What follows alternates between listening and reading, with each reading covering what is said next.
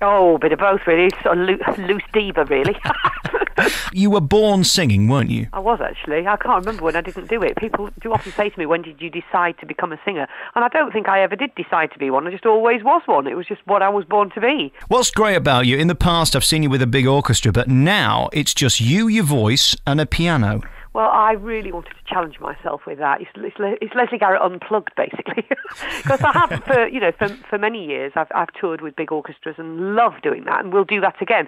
But just for this particular tour, which is a very special tour for me, because it's my 30th anniversary this year of being a professional singer, and I'm actually so kind of grateful, really, to the public for allowing me to do this job that I absolutely adore for all these years. I just very much wanted to sort of strip myself bare, as it were, not literally, don't panic, everybody, but just be there by myself, just me and my voice, and I've brought a lovely friend of mine, a colleague from Covent Garden, Nick Folwell, who's coming around with me, so I can do some duets, because I do love to present scenes from operas, and shows when I'm able to. So it's just me and Andrew West, my pianist, a very gorgeous piano, and my mate Nick, and I'm just going to be singing for a couple of hours music that I absolutely adore. But, I've taken a lot of care of my voice over these years. It might surprise you, Alex, to know that I still have singing lessons every single week. Really? And I'm in training all the time. It's the only way you can do it, really, because I'm absolutely determined not to disappoint my fans, and not to allow my voice to deteriorate ever. And I'm convinced that the way to do that, and the proof of the pudding is in the eating, is to continue to train and to maintain and develop my instrument, my sound, my body, which is, because the thing about being a singer is you are your instrument. And I will continue to do that, so I can present more challenging programmes always to the public. And that's what I'm doing with the tour that I'm on at the moment. You see, I love that about you. It's a sign of such a true star and a natural talent that you're not hiding behind anything. Because I think these big production shows that you see with all the stars now, it's very easy to cover up anything when you've got 15,000 dancers, a big set, a big screen, and 40 million people in a band. Absolutely, and when you've got a sound system, you can actually, you can hide a lot behind a sound system. And of course, I do use sound systems if I'm singing outdoors, if I'm singing in a massive venue when I've got a 60-piece orchestra on the stage with me, and I'm singing 20 numbers. You need a little bit of help there. But I just want to show the public, really, show my fans and my friends that after 30 years, I am better than I've ever been. I just want to stand there, just myself, almost as it were naked, and just show my fans and friends that my voice is as good, if not better, than it's ever been. And I just want to, you can achieve an enormous intimacy that way when you've nothing to hide behind. You can really, really share your innermost feelings about this music and about the people that you're singing to. The level of communication in such a situation, I think, is remarkable, because there's nothing getting in between you and your audience, and I love that. That's what gives me the biggest high ever, to feel that I'm truly reaching people's hearts. You're the diva from Doncaster who everybody loves, and I want you to take this in the spirit it's intended. Do you think people love you so much because of your voice or your personality? Because I think the two are so important with you. There's a million classical singers who we can't be bothered to listen to, but you're so warm on stage. Do you know what I mean? I thought it was a Frocks, love, actually. It might not be the Frocks. Certain percentage of the audience, maybe. But no, I tell you, I think it's very sweet of you to say that, and I really appreciate that. And I think the two go hand in hand, because, if you don't have a kind of, an empathy and a warmth for your audience and for the music that you love, then you're not going to get anywhere, are you, really? I think you have to be hopefully a generous-spirited, warm human being to be able to appreciate the music in the first place, and then you need to want to share that with the public. And I think that's, for me, that's just a natural instinct to want to communicate. It's an interesting, over the years, I've observed this. It's almost as if you need two talents to be a successful singer. You need to have the obvious ability. You need to have the raw talent. You have to have a voice and to have a technique to be able to project that voice. But then separately, And in addition, you have to have this powerful need to communicate how you feel about music to your audience, to want to communicate passion, I think.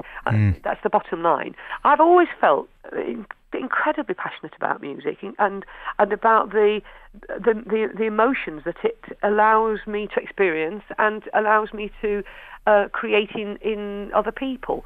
Don't you think as well in live theatre they'll suss you if you're a fraud and doing it just for the money? Absolutely. You must never patronise your audience. And I think audiences are the most discerning people. I mean, it goes into your music. What you have to do is take these knocks and these experiences and allow it to inform your music. And if you can do that, then you'll grow and you'll be a better and better performer. Don't you think from being around here as well makes you humble in a sense that if you went back to the clubs now being the star you are, you'd still have to be off for 9:30 for the bingo? Absolutely, and so you should. Damn right. Get your priorities right. Whether it's Mozart or Rodgers and Hammerstein, whether it's Andrew Lloyd Webber or Purcell, all of whom are going to be featured in my concert, you have just got to, in a sense, feel the same about all those composers, because it's just good music that will hopefully really ignite your imagination and inflame your passion, because that's my job. And I love all these different composers, and I have to find what that composer wants me to do with his or her music. It's my job to discover that and bring that to you, and that's what I find fascinating about singing, and always will, even after 30 years. To find a new song and think, now what have I got to convey with this? What was this composer thinking about when he or she read this piece of poetry and decided to make a song out of it? And it's just fascinating, it's that, and I just love it. And the great thing about you is you sing all these foreign songs that we don't necessarily understand, but then you explain them afterwards. Well, I do, because I love singing in original languages. I love singing in English, and the majority of my concert is in English, but some of the operatic arias and the duets are in Italian, and I always explain what I'm singing about and give the context of each piece. But I also just like to chat, and I'll tell a few funny stories, and I'll ask, how people are, and, just generally make it a wonderful night's entertainment. So, people who come mustn't think, well, anybody who knows me will know it won't be like this, but it's not a fantastically formal thing, a Lesley Garrett concert. It's a bit like you were in your front room at home having a bit of a sing-song, and your auntie, who has a bit of a cracking voice, is there giving it a bit of welly. My auntie sounds nothing like you, Lesley. Let me How smart are you technically with the songs you sing?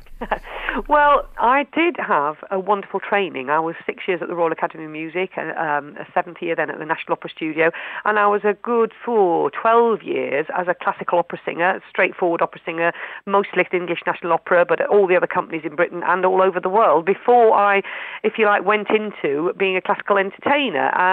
And a lot of singers, of sort of classical crossover, if you like, I hate that word myself, sounds like a bra, but a lot of these crossover singers now really haven't had that kind of background and only sing amplified with microphones, and that's fantastic, and I'm really not knocking them. They're great performers, but I think I just wanted to show the public that I can actually do it without. I can fill a 2,000-seater hall just with my natural sound, because I am quite, I suppose, proud of the fact that I've maintained my training, and I've absolutely kept my technique as it ever was, and better still, hopefully.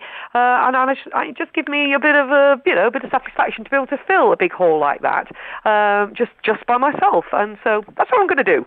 And is loose women good for putting bums on seats? Oh, loose women is listen, shall I tell you? Between you and me, loose women is my social life. I go there for the fun, and absolutely it puts bums on seats. I mean, I've got to be honest.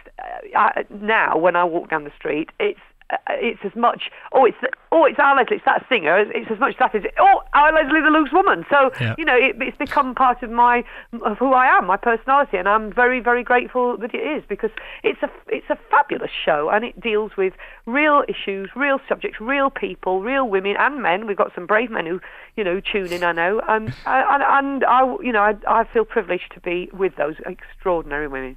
And if you want to have a natter at the end of the show, come round to the stage door, and I'll be there having a bit of a crack. Save that voice, you've got a show to do.